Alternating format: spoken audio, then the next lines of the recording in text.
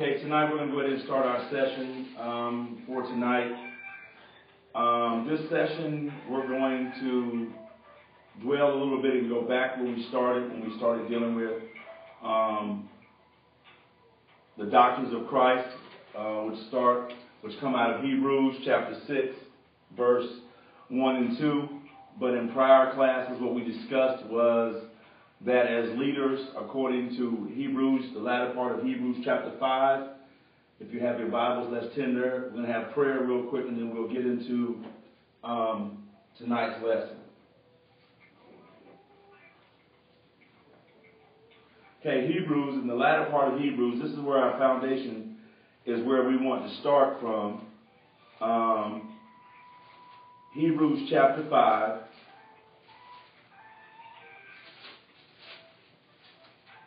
Beginning at verse 11, of whom we have many things to say, and hard to be uttered, seeing you are dull of hearing. For when the time ye ought to be teachers, you have need that one teach you again, which be the first principles of the oracles of God, and are become such as have need of milk and not of strong meat.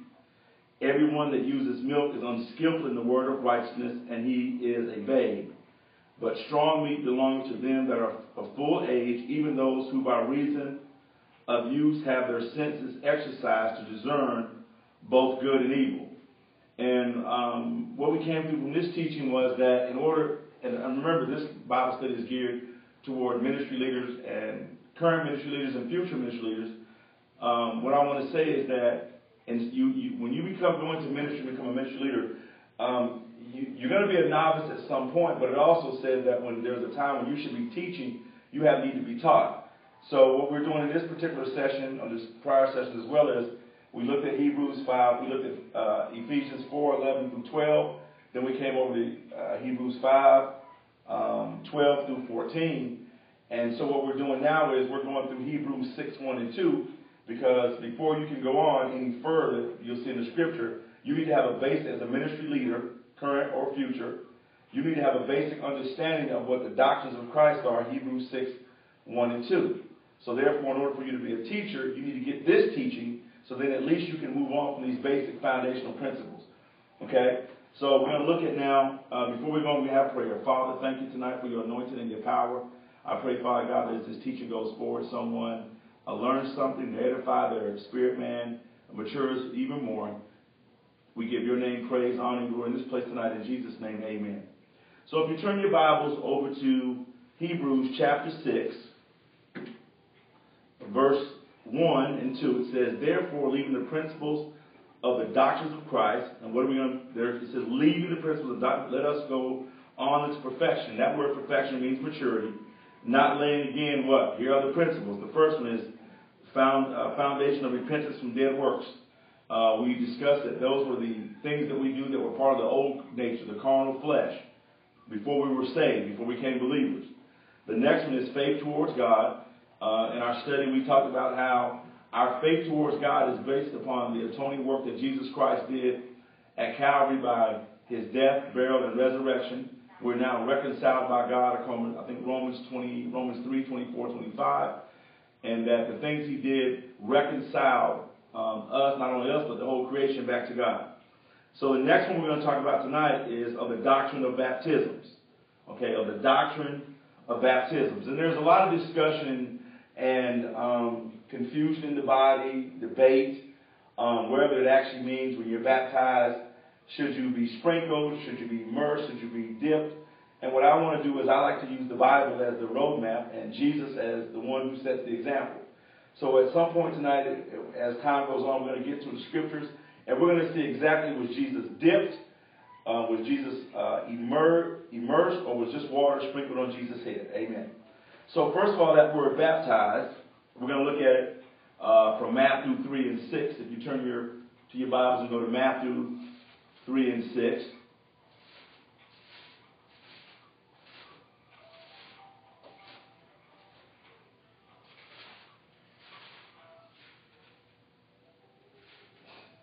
Matthew 3 and 6. And it's also good to get you a concordance and do a little study of these words in the Greek. Okay? Matthew 3 and 6 says, and were this is talking about John the Baptist. In those days, beginning at 3, in those days came John the Baptist preaching in the wilderness of Judea and saying, Repent ye, for the kingdom of heaven is at hand. For this is he that was spoken of by the prophet Isaiah, saying, The voice of one crying in the wilderness, Prepare ye the way of the Lord, make his path straight. And the same John had his raiment of camel's hair and a leathern girdle about his loins, and his meat was locusts and wild honey. Then went out to him Jerusalem and all Judea and all the region round about Jordan, and were baptized of him in Jordan, confessing their sins. Okay, so this word here we see, this word baptized, is generally what we're gonna be working from. That word is baptized, or baptizo, from the Greek word bapto, has 4 meanings. 1, to dip, to overwhelm with suffering, to bury into, and it does not, regardless of the element used, it's going to mean the same thing. If you notice here in these particular scripture, in Matthew 3 and 6, and they were baptized in Jordan, and with their baptism they were just confessing their sins. They were not confessing Jesus Christ the same way we confess Jesus in Romans 10, 9 and 10. If you look that up later, you'll see that scripture. Most of you should be familiar with that scripture. Okay, so tonight we're going to talk about the 7 baptisms in Scripture. The 7 baptisms in Scripture. Okay, and the first one we're going to look at is John's baptism in water. We're looking here in Matthew chapter 3, verses 5 through 6, and we see that. Then went out to him Jerusalem and all Judea and all the region round about Jordan, and were baptized of him in the Jordan, confessing their sins. So let's look at this. Who is the agent doing the baptizing? John is doing the baptizing. What are they being baptized in? The Jordan, which is water, which is a river. And what were they doing when they were baptized? They were confessing their sins, not confessing Jesus Christ, not believing that God raised him from the dead. None of that had taken place yet. Jesus was still alive. Jesus was still on the earth. So here, their baptism is just a baptism of repentance. They're repenting from their sins when they were baptized. This does not give them salvation, because remember, Jesus Christ is the way, the truth, and the life. No man cometh to the Father except by him. Okay? That's the first baptism. The next baptism we're going to see is Jesus Christ's baptism in water. The first one is John's baptism in water, where John is baptizing people as they came to him to the Jordan. They're being baptized in the Jordan, which is water, and they're confessing their sins. The next we're going to look at Mark 1 and 9. Okay? Mark 1 and 9.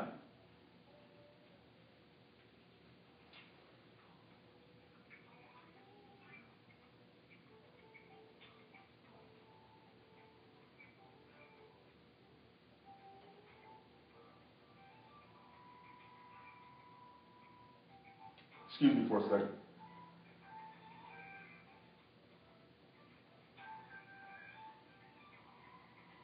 Okay, Mark 1 and 9. Let's go to Mark 1 and 9.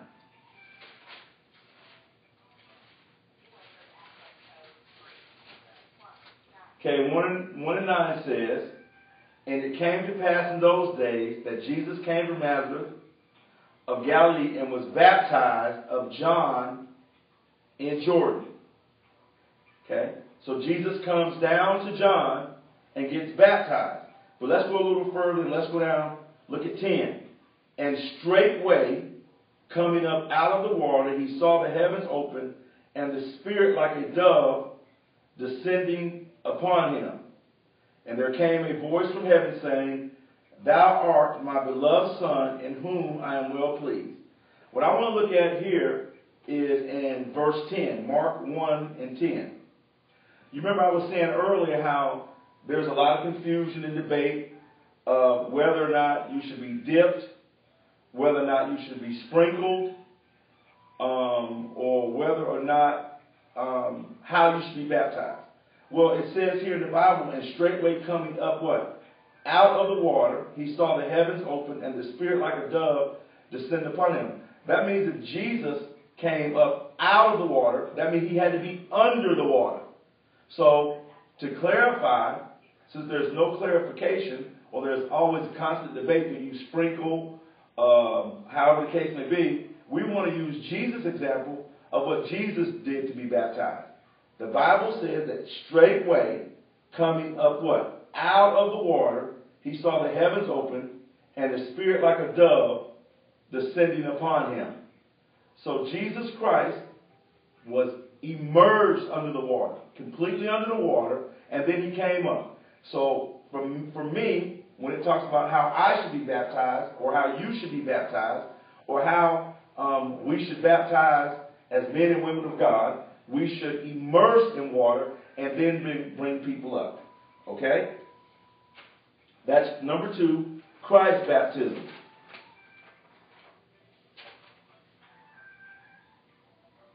Okay, the next one is going to be the baptism into suffering. Baptism into suffering. Let's look at Mark 10:38. Mark 10:38.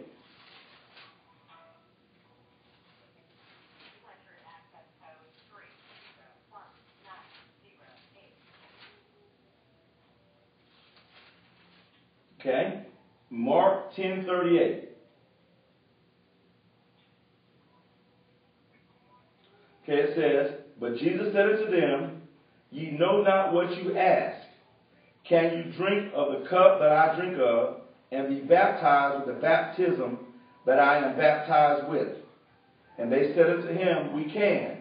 And Jesus said unto them, Ye shall indeed drink of the cup that I drink of, and with the baptism that I am baptized with, withal shall ye be baptized." The Amplified Version says, for Mark 10:38 says, and this is the part where James and John are wanting to, who can sit on his left side or right. And she said, what would he do for them? And they said they want to sit on his right hand and one on the other side. And then Jesus went ahead and went into this scripture. Mark 10:38, Amplified Version says, "But Jesus said to them, You do not know what you are asking. Are you able to drink that I drink, or be baptized with the baptism of affliction with which I am baptized with, or the baptism of suffering?" Now, what are we talking about when Jesus talks about, or we're talking about this baptism of suffering? Remember here how Jesus, prior to him going to the cross in the garden, we see that Peter tries to stop Jesus again by cutting off the ear of the servant. And what does Jesus do then? Jesus tells him, "No, put that away. It's not time for that yet." So Jesus is basically saying here, you can't stop me. Don't stop me from going through my suffering. Don't stop me from fulfilling my purpose and destiny. So Jesus had to be baptized unto that suffering prior to the cross, when they beat him. Then he goes to the cross and he's hanging on the cross suffering, and then he gives up the ghost. Let's look at Luke 24 and 26. Luke 24 and 26. Luke 24 and 26. We're going to talk about the baptism of suffering or into suffering. Luke 24 and 26.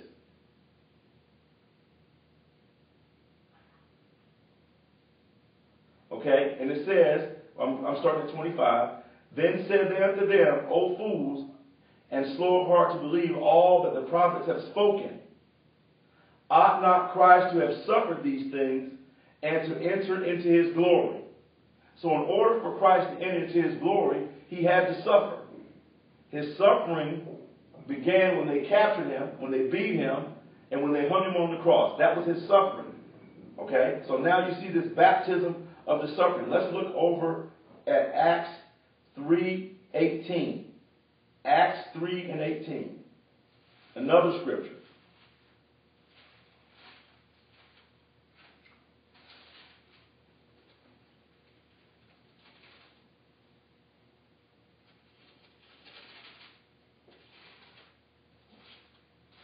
Okay.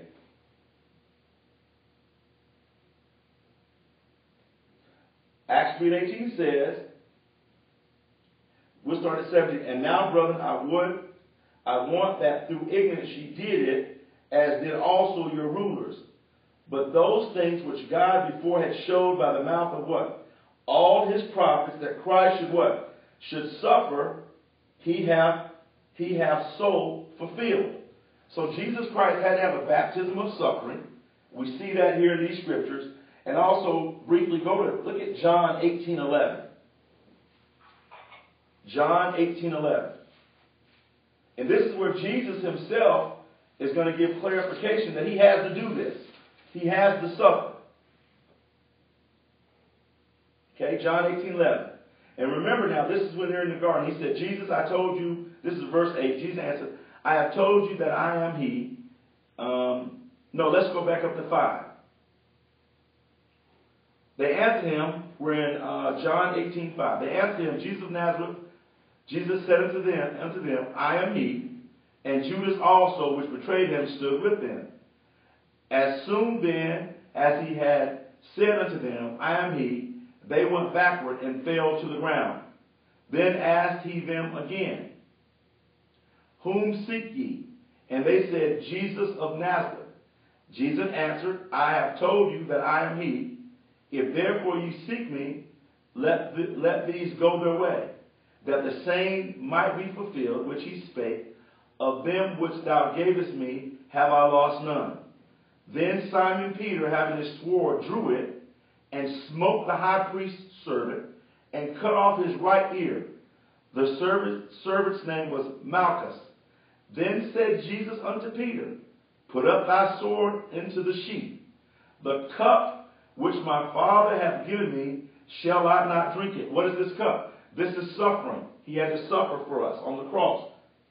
Okay, so you see this baptism of suffering in Mark 38. Jesus speaks about this cup that he has to drink in 18:11. He also talks in Mark, when he talks to the James and John who want to get elevated. Isn't that something? I wonder if that still happens in ministry today.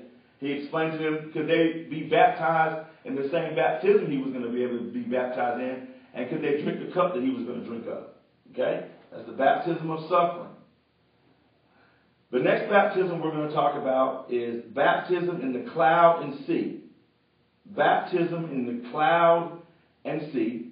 1 Corinthians 10:2. And again, what I want to reiterate is that you should take time to study these doctrines out, and get a basic understanding of Hebrews 6:1-2. Because if you're going to teach and minister the Word of God, if you do just a basic study of everything that Jesus said, Jesus is always at some point coming back to these doctrines, these basic principles. And what happens is the New Testament church, we're supposed to get these basic foundational teachings, and then we're supposed to head into the epistles and how we're supposed to treat each other, how we're supposed to love each other, how if we have a situation in the local church, how we're supposed to handle it, how we're not supposed to take another brother or sister to an unrighteous judge, how husbands are supposed to treat their wives, wives submit to their husbands, children obey their parents. All these other things are added in the epistles so that we might go into what? A state of what? Perfection or a state of maturity. Okay? Remember that. Baptism in the cloud and sea, 1 Corinthians 10:2. 1 Corinthians 10:2. And if anyone's on the phone, if you want to jump in and have a comment, you're more than welcome at any time. Okay, 1 Corinthians chapter 10, verse 2. We'll start with verse 1. And we'll go down to 4. 10:1-4.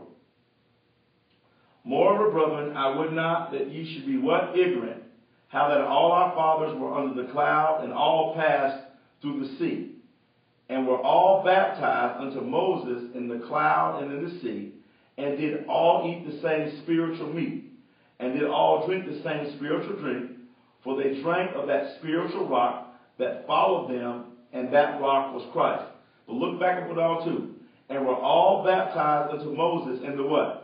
In the cloud and in the sea. The Amplified version of this, 1 Corinthians 10:2, reads as thus: And each one of them allowed himself also to be baptized into Moses in the cloud and in the sea. They were thus brought under obligation to the law, to Moses, and to the covenant, consecrated and set apart to the service of God. Same scripture from the Message Bible. All our ancestors were led by the providential cloud and taken miraculously through the sea. They went through the waters in a baptism like ours, as Moses led them from enslaving death to salvation life. Okay?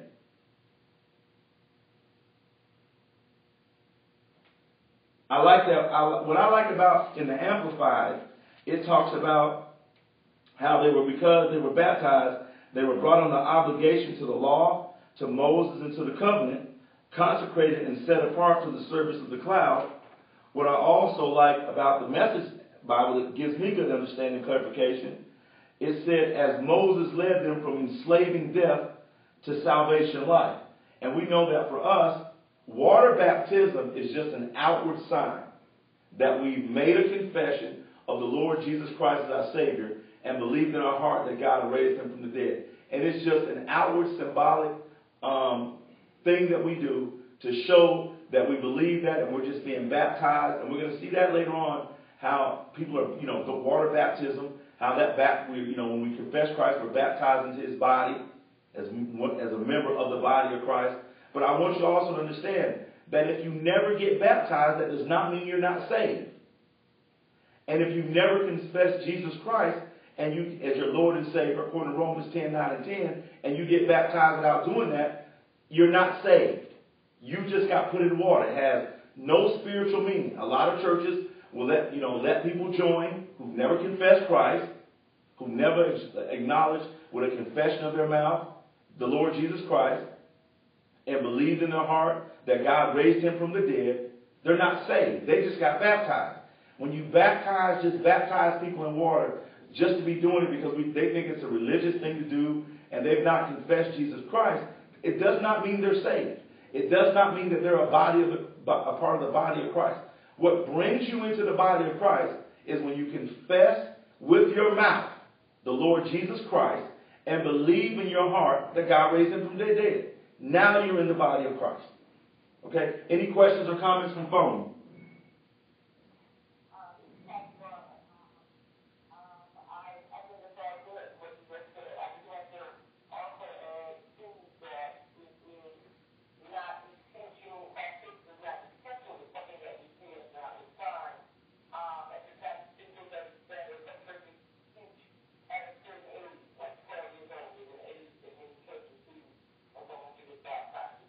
Yes. Yeah, Pastor Garner's on the line, and what she said was a good point as well, is that, a lot of people believe that, they say that the age of 12 is the age of consent or knowledge, whatever, for the body of Christ, and that people get baptized at 12. It doesn't, even if you get baptized at the age of 12 and you've not confessed or don't have an understanding or meaning of that you confess Jesus Christ, the Lord Jesus Christ with your mouth, and believe in the heart that God raised, it has nothing to do. You're just being baptized. You're just being placed in water and pulled back out. It has no spiritual meaning whatsoever. It's just something that churches do and people do. You have adults who get baptized, who are in church, who've never confessed the Lord Jesus Christ or believed in their heart that God raised him from the dead. It means nothing. You're just getting wet. In order, again, I want to really, push this home. The 2 points that I really want to push tonight, and thank you, Pastor Gardner, is one, that we see how Jesus came straightway out of the water. Let's use Jesus as the example for what baptism is. If Jesus came straightway out of the water, that means he was down in the water. Number one. Number two, you cannot baptism without confessing the Lord Jesus Christ and believing in your heart that God raised him from the dead has no meaning for you if you don't do that. You have to do that to be saved and come into the body of Christ. Thank you, Pastor Gardner, for that comment. Okay? So we saw that was the baptism into the cloud and sea of Moses. And I want to say, based upon those two, the Message Bible and the Amplified Bible, I want to say, I'm not saying this is Holy Ghost revelation. I'm saying this is what I just read and a part of my understanding. You can take it however you want to take it. Is that when we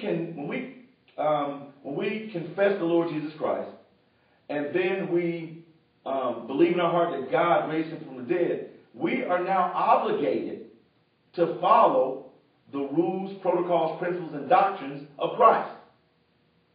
That's part of our responsibility and obligation. See, you know, a lot of people confess the Lord Jesus Christ and believe in their heart, but they don't understand what they've done.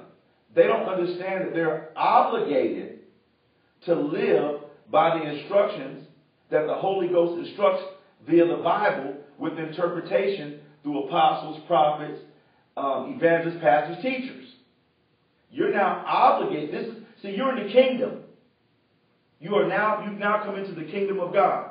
And when you come into the kingdom of God, you have to follow the rules and regulations of the kingdom. It's like when you become a citizen of certain states or certain countries, they have rules, regulations that are particular to that particular state and or country. So when you come into the body of Christ, again, I'm stressing this over and over again, that you have to confess the Lord Jesus Christ and believe in your heart that God raised him from the dead. Now you're saved. There are rules and regulations that are peculiar and particular specifically to this particular kingdom. We're obligated to follow those principles and protocols and rules of the kingdom.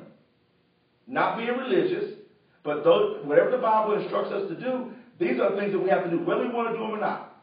These are the things that we have to do. We are free will agents to do what we want to do, but we should follow the rules of the kingdom. And when you follow the rules of the kingdom, that enables God to bless you and do other things in your life that would normally not happen without you following the rules. Because if you won't follow the rules, you're in rebellion. You're a lawbreaker. I don't want to stick that. That's just heavy tonight for me. So let's make sure that when we confess the Lord Jesus Christ and believe in our heart, we understand also we're obligated to follow the rules. The way that interpretation said they were obligated to follow the law for that period of time, Moses, who was the leader, and the covenant that God had then made. We're obligated to do that. Amen? Okay, let's look at the fifth baptism.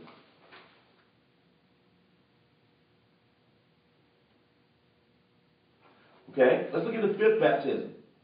And the fifth baptism is going to be Christian baptism in water.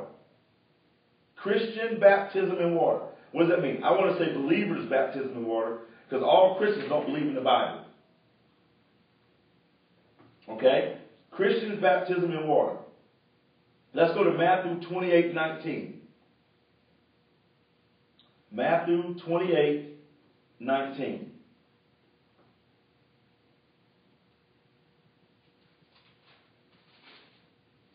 Okay, we get to Matthew 28:19. If you have a Bible that has it in red, it's going to see that this is Jesus speaking. You know, normally we have a Bible and it's in red. Jesus is doing the speaking. Okay? So let's look. We're going to start at verse 18. This is normally what people call the Great Commission. That this is Jesus giving instructions on what the believers, disciples, apostles after him were supposed to, that he left, that he had trained, taught up. He's giving his instructions, the Great Commission. This is what the church is supposed to be doing. The church is not supposed to be having bake sale, car washes, spend a lot of time in conferences for money. The church is supposed to be doing this Great Commission. Let's see what the Great Commission is. And part of that Great Commission is to baptize in water, not immerse, not sprinkle. Jesus was not immersed. Jesus was not sprinkled with water. Jesus was not dipped in water. Jesus was immersed in water. He came straight away out of the water. Matthew 28, beginning at verse 18. And Jesus came and spake unto them, saying, all power is given unto me in heaven and earth. Go ye therefore and teach all nations, baptizing them in the name of the Father and of the Son and of the Holy Spirit, teaching them to observe all things whatsoever I have commanded you, and lo, I am with you always, even to the end of the world. Amen. Okay, so let's look at this. First of all, I want to read the Message version of Matthew 28:19, and then we're going to go back and talk about this King James version a little bit more. The Message verse says, go out and train everyone you meet, far and near, in this way of life. What is this way of life? The believer's way of life. Marking them by baptism in the threefold name of Father, Son, and Holy Spirit. Now, there is much debate in religious circles of, do we baptize in the name of the Father? Do we baptize in the name of the Son? Do we baptize in the name of the Holy Spirit? You're going to see over in the book of Acts that they just baptize in the name of the Lord Jesus. The book of Acts says, we're going to see it, that they just baptize. Does it really make a difference? As long as you confess the Lord Jesus Christ with your mouth and believe in your heart that God raised him from the dead, and then you get baptized, you're getting baptized in the Father's name, you're getting baptized in Jesus' name, you're getting baptized. Aren't they one? Aren't they the same? What is the big argument and debate if a person confesses the Lord Jesus with their mouth and believes in their heart that God, why is there a big debate of what name they should be baptized in? Baptize in the name of the Father, Son, and the Holy Spirit. Baptize them in the name of the Father. Baptize them in the name of Jesus. Baptize them in the name of the Holy Spirit. They're being baptized as an outward show that they believe what they confess and what they believe in their heart. I personally say baptize in the name of the Father, Son, and Holy Spirit because that's what Jesus said. That's what Jesus said, do. Jesus said baptize in the name of the Father, Son, and the Holy Ghost. Let's just baptize in the name of the Father, Son, and Holy Ghost. That's what's in red, and be done with it and move on. Because we spend a lot of time arguing about issues like this when it's clearly in the Bible in red. Then we start all this confusion with the people that we're baptizing, and then they're confused. Now we start this confusion. Let's just follow what the Bible says. In the name of the Father, Son, and the Holy Spirit. Now watch this. Remember what I was saying earlier about once we get baptized, now we're obligated to follow the rules and regulations of the kingdom. This is what Jesus says. Baptize them in the name of the Father and of the Son and of the Holy Ghost. Then he says, do what? Teaching them to what? Observe all things, whatever I have commanded you. He's commanded us to teach them the things that he's teaching. To teach them the things that he's saying, whatsoever I have commanded you. And lo, I am with you always, even to the end of the world. So when people come into the body, we're obligated to teach them what the Bible says. Not our personal opinions. We can say, this is what I think, but more so our teaching should be based upon the Bible. Paul in one case said, the Holy Spirit didn't tell me this. I'll just tell you what I think it is. But, you can take it for what it is. But our teaching should come from the Bible. As the Holy Spirit inspired the writers to write it, let's do that. That way there's no confusion. If we stick with the Bible, we can share our personal thoughts on issues. I don't think there's anything wrong, as long as they line up with the Word of God. We can't be going far left and far right and getting all these crazy doctrines that have been established in the local church, in the body of Christ. Amen? Pastor Garner, anything from you? Amen. Okay? All right? The next baptism is baptism into Christ and into his body. Let's go look at 1 Corinthians chapter 12, beginning at verses 13 to 14. 1 Corinthians 12, verse 13 through 14. And see, if you're a current ministry leader or future ministry leader, this is why I really press Hebrews 6, 1 and 2. Because if you spend time and study out Hebrews 6, 1 and 2, you are going to learn so much more other than just the doctrines. Because in the process of studying these doctrines, you're going to see so much more in the Bible of what Christ did. The totality of what happened at Calvary. When you study it out. That's the word we use. When you study it out. You just don't read it. You study it out. You take time to dissect it and read it and get your concordance out. And if you don't understand it in the King James, maybe look at it in the Amplified version. If you don't understand the Amplified version, maybe look at the Message.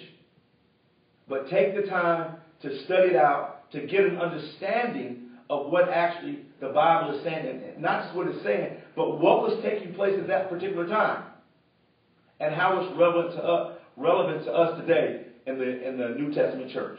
Okay? 1 Corinthians chapter 12, verses 13 and 14. Okay? So look what it says. It says, "For as the body is one, and hath many members, and all the members of that one body, being many, are one body, so also is Christ." Watch this.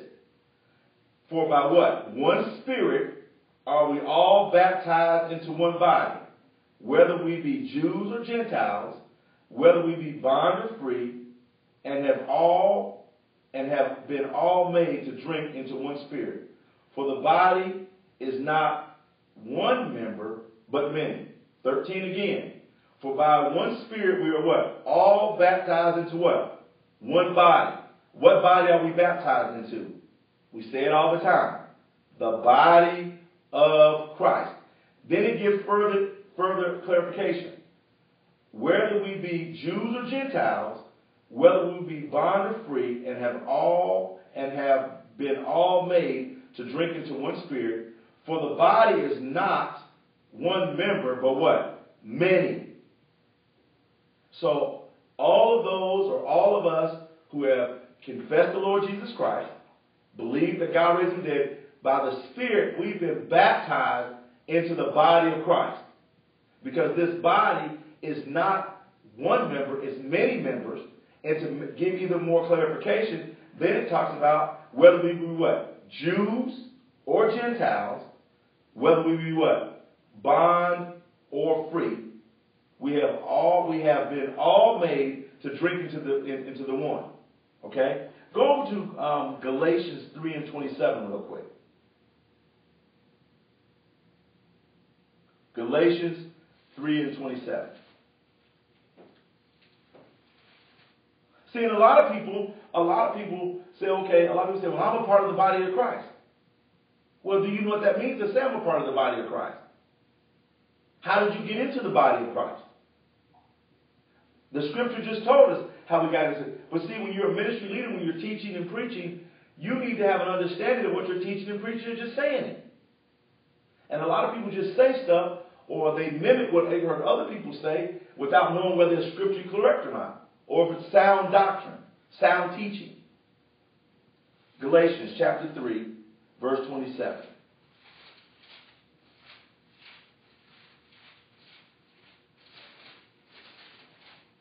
Galatians chapter 3, verse 27 says, watch this right here. "For as many of you as have been" what? "Baptized into Christ, have put on Christ." Listen to this. "For as many of you as have been baptized into Christ, have put on Christ." Now, the Amplified version says, "For as many of you as were baptized into Christ, into a spiritual union and communion with Christ, the Anointed One, the Messiah, have put on, clothe yourselves with Christ." That means we're merged in him, we're part of him, we're in there. The Message says, your baptism in Christ was not just washing you up for a fresh start. It also involved dressing you in an adult faith wardrobe. Christ's life, the fulfillment of God's original promise. Your baptism in Christ was not just washing you up for a fresh start. It also involved dressing you in an adult faith wardrobe. Christ's life, the fulfillment of God's original promise. Isn't that something? That we're all baptized into Christ, but we're not just baptized in him, we are in communion with him. We are clothed in a faith wardrobe, which is Christ's life. What was Christ's life? Christ's life was the fulfillment of all God's original promises. Christ came back and restored all those promises to mankind and to the creation that God originally gave to man, but we lost when sin came in the fall, in Genesis. Pastor Garner, anything from you on that? That's good meat right there, isn't it? Yes.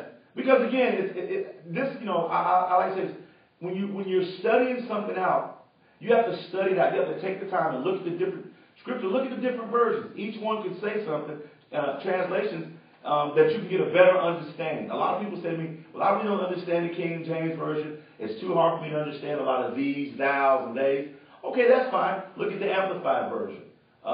Look at the New Living Translation. Look at the Message Bible. Look at those different translations and bring them back to the King James and just look at what it's saying so you can get a better understanding. I would rather you just reading it and studying out and being confused. I want you to get an understanding. Get an understanding to where you are, where you can understand it, and that you can teach it, that you can live it. Make it easier for yourself. Don't make it so complicated. Amen?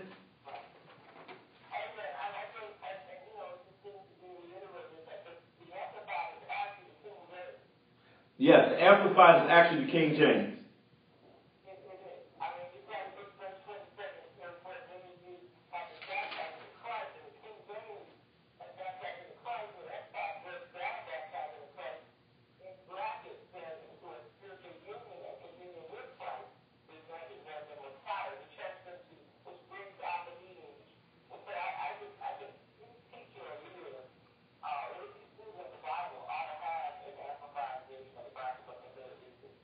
I believe, Pastor Garner is saying that when the Amplified version is an excellent version, another version of the King James just as good. I believe for me, initially I wasn't a great fan of the Amplified or the Message, but the more I study things out, the more I read, the more I dedicate more time to study of the Word, I see that those three versions work well for me. The King James, I'm always going to be a King James person. But I do like the Amplified and I do like the Message because there are some scriptures that I read, and I've been reading for years, that I never got a complete understanding of. But now when I sit down and I look at my King James, my Amplified, and my Message, I have a better understanding. It brings clarity, it brings light to those scriptures. Amen? Okay, the last...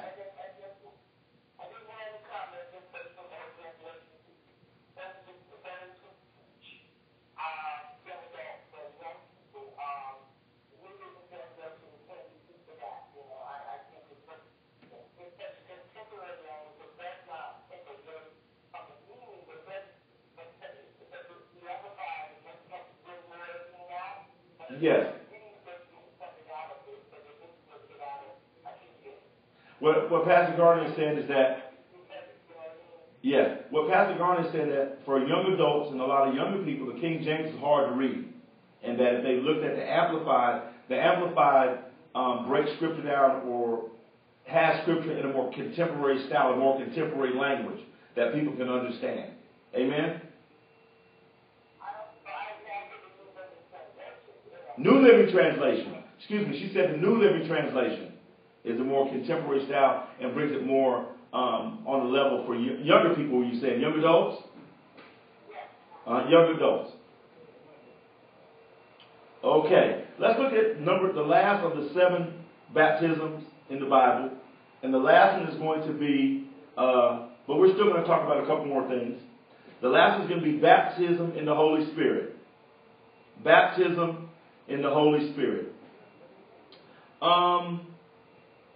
Let's look at Luke 3:16. We're going to look at about 3 different scriptures here. Luke 3:16.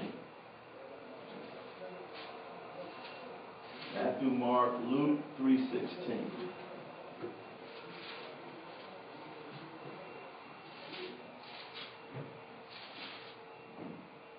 Okay, Luke 3:16.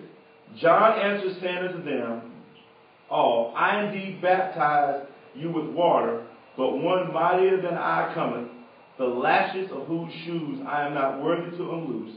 He shall baptize you with what? With the Holy Ghost and fire. So that's the next one. Baptism in the Holy Ghost. He shall baptize you with the Holy Ghost and fire. Let's look at John 1:33 through 34. John 1:33 through 34.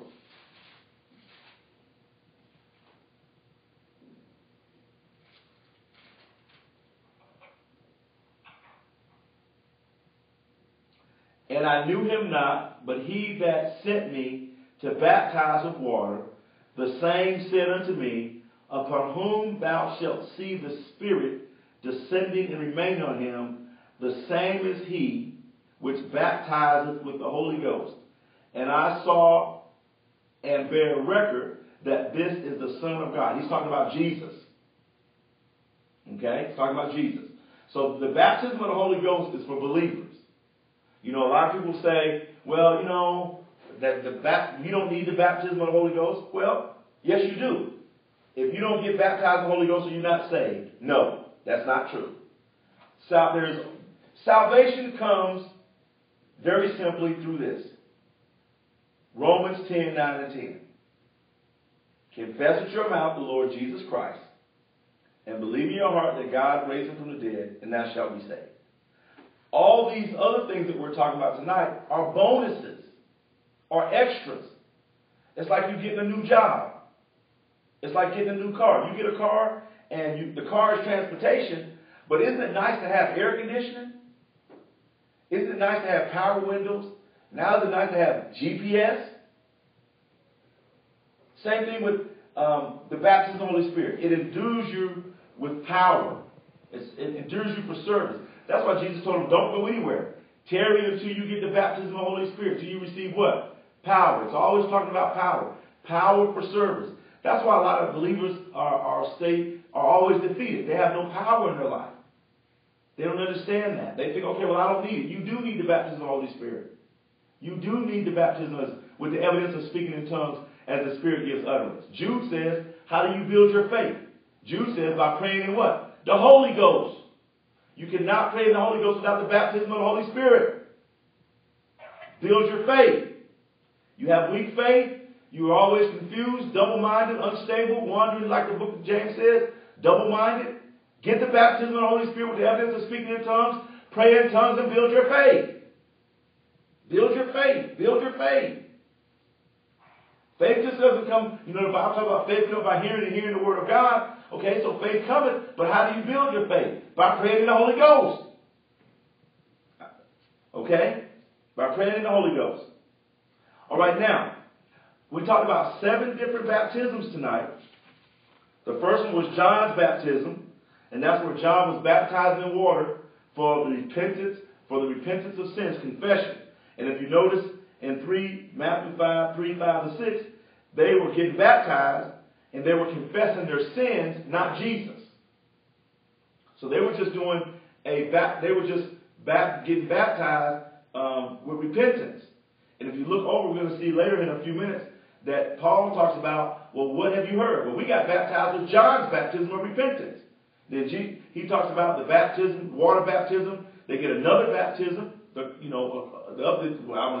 next level of baptism, and then they get filled with the baptized in the Holy Ghost.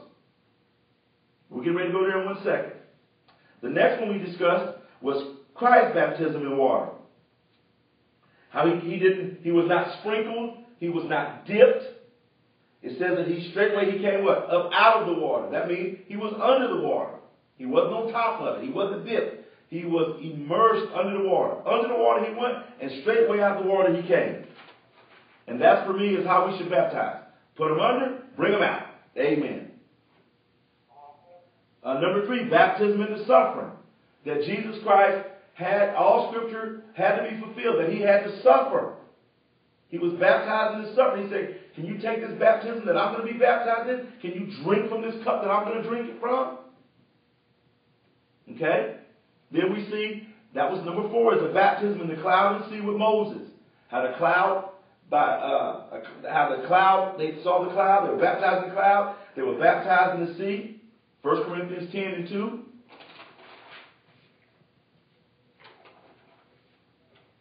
Then we see the Christian baptism or believer's baptism into water. not sprinkled, not a little thrown in water, not dipped, but put under the water and brought back up. That's how baptism should take place according to what Jesus did. Let's do what Jesus did. Okay? Number 6 was the baptism into Christ and to his body according to 1 Corinthians 12, 13 through 14. We also see that in Galatians 3:27. We looked at the King James, the Amplified and the Message versions of that. The last one we saw was the baptism in the Holy Spirit, or the baptism in the Holy Ghost. Okay? How that, Jesus says that we should be baptized in the Holy Ghost, that we have power. That power is for service in the kingdom. Okay? And now as New Testament believers, or believers now, of these baptisms, 3 are specifically for us. We can't be baptized in the cloud and in the sea. That's done. But what we're going to look at is, the first one is when we confess Christ as our Lord and Savior, and we believe in our heart that God raised him from the dead. Now, we're what? We are now baptized into Christ what? Into the body of Christ. Okay? Into Christ, or into his body, and repentance and the new birth. Ephesians 4 and 5 calls this one baptism. But because it is the only baptism that saves the soul and brings one into the body of Christ. Let's look at Ephesians 4 and 5. Now we're going to talk about, of these 7 that we talked about, we're just going to talk about a little bit before we close out, the 3 baptisms for believers. So the first one is when we confess Christ, the Lord Jesus Christ, believe in our heart that God raised him from the dead. Now, that is, we are now baptized into Christ or into his body. That's the new birth experience. But let's look at, Ephesians calls this one baptism. Let's go to Ephesians 4 and 5. Ephesians 4 and 5. Okay? We're going to start at 1. Ephesians 4 and 1 down probably to 6. I therefore, the prisoner of the Lord, beseech you that you walk worthy of the vocation wherewith you are called, with all lowliness and meekness, with long suffering, forbearing one another in love. Let me stop right there. Remember earlier I was saying how after we get, once we get an understanding of the doctrines of Christ, Hebrews 6, 1 and 2, once we understand that, now we need to move further in our walk and in our teaching with the things that come in the epistles or the New Testament writings. Now here's one that we just see right here. He says, with all lowliness and meekness, with long suffering, beginning at verse 1, 4 and 1. I therefore, the prisoner of the Lord, beseech you that you walk worthy of the vocation wherewith you are called, with all lowliness and meekness, with long suffering, forbearing one another in love. See, now once you understand these doctrines, you can go on and now understand that with lowliness and meekness, with long suffering, forbearing one another in love. You got to be taught these things. And you're obligated to follow these things. We're obligated to understand what our vocation is. And to do it with lowliness and meekness, with long suffering, forbearing one another in love. This is not, maybe would you please do it? This is what we should be doing. Here we go. Endeavoring to keep the unity of the Spirit in the bond of peace. Why? Look, there is one body and one Spirit, even as you are called in one hope of your calling. One Lord, one faith, one baptism. What is that baptism? It is when you confess the Lord Jesus Christ and believe in your heart that God raised him from the dead, you are now baptized into that body. One Lord, one faith, one baptism.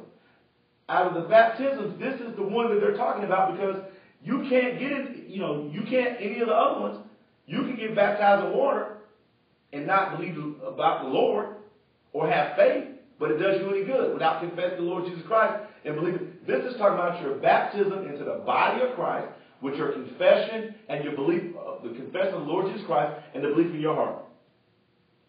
Do you have anything on that, Pastor Garner? I said, do you have anything on that?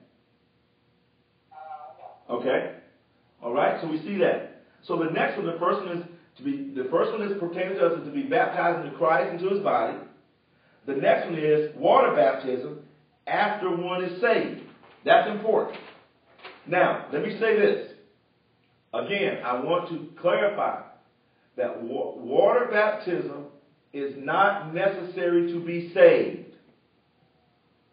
Or if you get saved by confessing the Lord Jesus Christ, believing in your heart that God raised him from the dead, and you never get water baptized, it does not mean you're not saved. It does not mean you're not in the Bible. It just means that you have never been baptized in water, given an outward show of like what Christ did.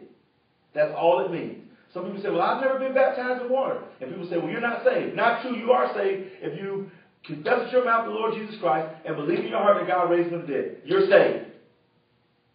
Water baptism is an extra, it's just an outward sign that you believe what you confess, you understand what you confess, you believe in your heart, and that's what Jesus did, and you just want to follow in his footsteps and path. Amen? Okay? Number 3, spirit baptism. The first one for as believers is baptism. You're going to get that. Once you confess the Lord Jesus Christ with your mouth, believe in your heart that God raised him from the dead, you get that automatically. You're in the Bible. The next one is voluntarily. Do you want to be baptized with water? Should you be baptized with water? Absolutely. It's just an outward show that you believe your confession and believe in your heart. You concur with it. And the next one is spirit baptism. The endurement of power for service. Now, we're going to look in Scripture. This can take place either before water baptism or after water baptism. We're going to look in Scripture. Look at this. The baptism of the Holy Spirit can take place prior to water baptism or after water baptism. Now, is that a requirement for salvation? No, it's not. But again, you want power in your life. Jesus said, and the Bible says, after you're baptized in the Holy Ghost, you should receive what? Power. Dunamis power. Okay? So, first baptism for believers is what we talk about. The first is what? Baptism into Christ's body. We become a member of the body of Christ when we confess in our mouth and believe on the Lord Jesus Christ and raised from the dead in our heart. Number 2, water baptism, where we're submerged, put under the water, and brought straightway up out of the water. Outward sign that we concur with what we confess and what we believe in our heart. And the next one is spirit baptism, where we're baptized with the Holy Ghost with the evidence of speaking in tongues as the Spirit gives utterance. That's what the Bible says. As well as this can take place before water baptism or after water baptism. Okay? So let's go to, just to clarify this about the spirit baptism, before water or after water, let's go to Acts 19. Acts chapter 19. See, and a lot of people didn't probably know this, that you can get the Holy Spirit before you're water baptized or after you're baptized or after water baptism. Most people probably believe, well, before I can, there's this rigid protocol that I have to go through. No. The only thing you have to do to be saved is confess the Lord Jesus Christ with your mouth and believe that God raised him from the dead. And you're saved. That's what the Bible says. Now the others are extra benefits, bonuses of your salvation experience.